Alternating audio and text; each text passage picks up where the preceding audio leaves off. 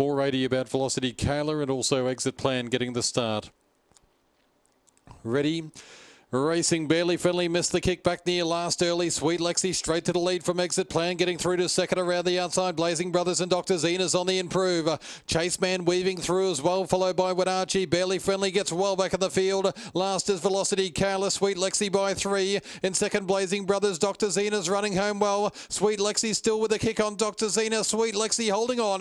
Sweet Lexi a length and a half. Dr. Zena. Barely Friendly got home for third. And fourth in was Exit Plan, followed by Blazing Brothers, Chase Man, Velocity Kayla and Wenarchi. Around 24 and 3 to Sweet Lexi. Craig Emery 7:21.40 holds off Dr. Zena 2:40.